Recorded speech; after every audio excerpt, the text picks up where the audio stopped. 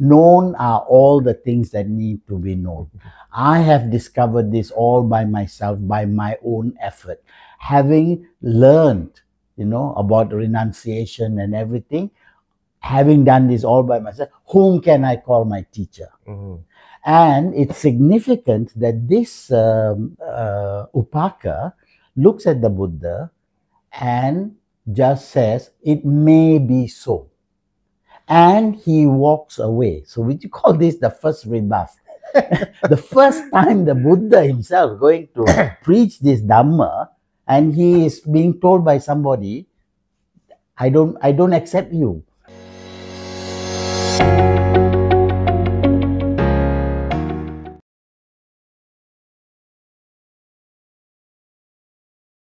This morning we have the privilege of having Uncle Vijaya together with us.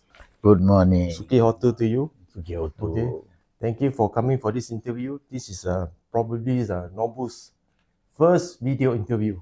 Thank you. And we are very honored to have you as our first interviewee. And I'm honored to be invited. Thanks. Okay, so actually NORBU, the Buddhist AI chatbot, has been around for 1 year.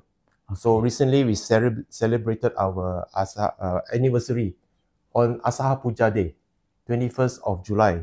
Yeah. Launch and officially globally launched in Sarnath, India, where the Buddha first taught the Dhammaduta Sutta. Very auspicious. Unknowingly, we created NORBU and launched in Malaysia 1 year ago on July 22nd. Oh, coincidence. Unknowingly that it was on Asaha Puja. Unknowingly. So when the International Buddhist Confederation asked us when we launch it, we said 22nd July. He said, why do you choose Asaha Puja for your launch date? Then only I realized, oh, really? I didn't know, So many auspicious occasions. And we thought of, commemorating this occasion by also starting off a series of interviews to gain wisdom of, so-called Dharma Sifu like you, okay, to share your knowledge and wisdom on how to say, bring in your experience in Dhammaduta, okay, and how we can incorporate some of your experiences into this NORBU so that it can be used as a more efficient Dhammaduta tool, okay. So that is why the title of today's interview is the Buddhist AI bot as a Dhammaduta tool, okay? How best to use it? Yeah, so I really appreciate if you can just share your experience, okay? So the first question I would like to ask you, Uncle Vijaya, is let's talk about this entrance point to Dharma. Entrance, right? Yeah. In a temple, we know that the entrance point is the shrine hall. So when people go and look at a Buddhist book, the first thing they see is the cover, right? That's the entrance point. So for a Buddhist bot, what do you think is the entrance point for Dharma? Actually, when we ask about this, I think when this question was first posed to me, the first thing that came to my mind was the Buddha himself. When the Buddha had gained enlightenment and he had decided that he was going to now preach and share this Dharma, he also must have wondered, where do I start? Right? And something very beautiful happened, which was pointed out recently by a monk. And that is, when the Buddha went out to start preaching, he really didn't know where to begin. All right? And the story goes that as he was walking on towards Varanasi, he meets Upaka, this ascetic, who's not a Buddhist, he's an ascetic. He's very impressed by the Buddha's presence. And he asks the Buddha in traditional style, who is your teacher? And then the Buddha gives this, one writer called it, a bombastic claim. And the claim goes something like this: known are all the things that need to be known. I have discovered this all by myself, by my own effort. Having learned, about renunciation and everything, having done this all by myself, whom can I call my teacher? And it's significant that this Upaka looks at the Buddha and just says, it may be so. And he walks away. So would you call this the first rebuff? The first time the Buddha himself going to preach this Dhamma, and he is being told by somebody, I don't accept you. You see? Now, significantly, the Buddha didn't get upset. The Buddha knew, that this guy was not ready. Now that's we have to keep entry point there. You see, he was not ready, and he wasn't going to get into an argument with him. And the Buddha moves on.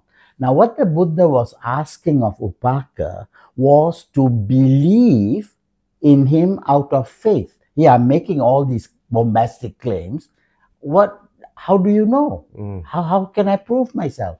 You see? So the approach of most religions is faith. All right? And the Buddha realized that we think that this is not the right approach. So he goes on and he meets the 5 ascetics, and his approach is now no longer to ask, believe me because I am claiming so, otherwise you will be punished. On the other hand, the Buddha's approach was the new approach, which is look around you. This, you cannot deny such things don't exist. I am not asking you to believe, I'm asking you to observe. Observe reality. And what is this reality? Then he goes on to the 4 noble truths and so on. All right? But the entry point for that. And again, the Buddha's approach was quite high. He was talking about the middle path. He was talking about the 4 noble truths and all that. Why? Because the ascetics were already very advanced. They were already themselves very spiritually ready for the last stage. So his approach then was almost a last stage approach, as opposed to when he meets, for example, Sigalo, then he is Vyagapaja, these lay people, and he doesn't use that approach. He just tells them how to behave towards Japan, how to be a good citizen, how to do all of this. And then they say, okay, I accept you. And then they become just beginning students. And then goes on. In many sutras, the Buddha uses what we call, I will get this word correct, Anupubbikata. Anupubbikata is the technique used by the Buddha called graduated discourses. Meaning that he looked at the person, is this person ready? Even monks, that he didn't teach them all the high things necessarily.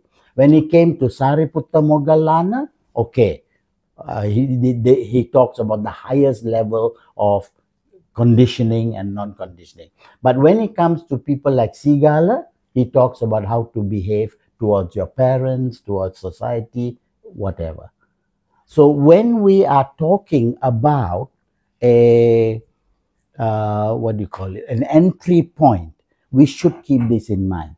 Out there, especially in today's society with about 8 billion people in the world, we have so many different, entirely different. Take me, for example, completely blind, illiterate when it comes to digital web. My generation is the last, you see? And I didn't know about NORBU and whatever. We had to use a different system, all right? And that system was different. My time was different from the time maybe 500 years ago. Certainly during the Buddha's time was different again, that we used the oral method, then it became written, and now we are digitalized. So we need to keep in mind that in the world, there are all these different types of people who some can come quickly into it.